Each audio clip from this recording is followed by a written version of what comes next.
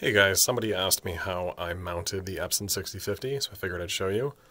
And I don't usually get to show you my seating arrangement, but I've got 4 front row Seatcraft Rialtos. They're technically the middle row. I've started with just the 3, but then I added a armless chair, which made a love seat. You can see my the entrance is kind of narrow, but I love having that extra front row of seat because that is the premium seating.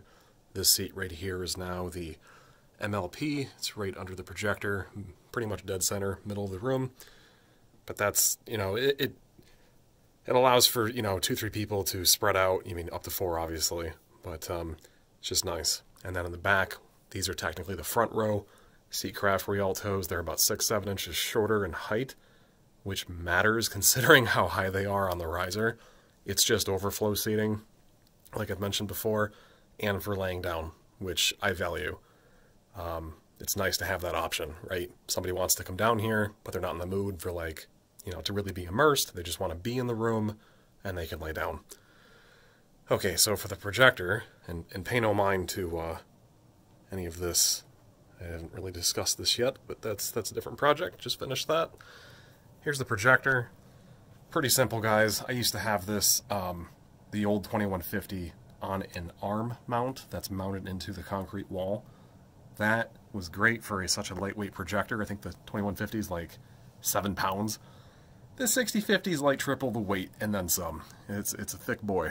So, and yes, the velvet's ugly. I get that. Highly effective. It's pretty gross with the lights on. You can see all of the imperfections, the tugging, the stretching, the ripples. When you put a screw through the velvet, even if you make a pilot hole, it inevitably snares it, and then it twists it, and you're left with ugly velvet. But I don't care when the lights are off. It's, pitch black. So I'm going to use a flashlight to show you this. But essentially, we've got the 6050 is on a 3/4 sheet of maple ply. It's just what I had laying around. I made it maybe 10% larger, all dimensions, so it would comfortably sit up there. The green dot is a IR repeater going to the receiver, because for some reason when I aim the remote at the screen, turn the flashlight off, the signal bounces off the screen, no problem, to the projector with the projector remote, but the receiver does not work without that IR repeater. So with the repeater, no problem, can just point at the screen for the receiver and the projector and control everything.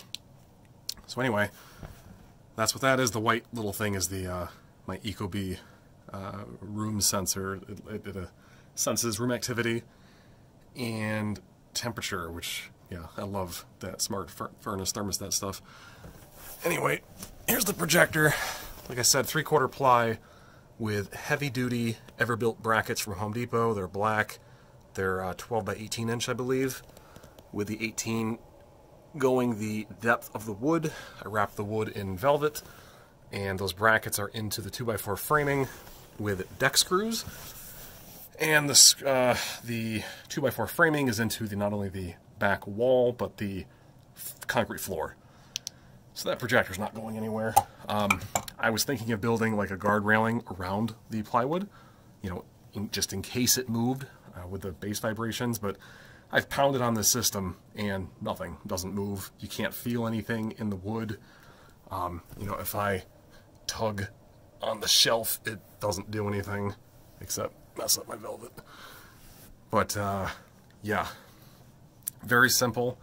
I wish I thought of that before, honestly, and the biggest pro from doing this, besides giving a home to this projector, the lens on the 6050 is now at least a foot closer, if not more, maybe a foot and change closer to the screen, which reduces the throw distance from what it was before at about 19 feet and change to just about 18 feet.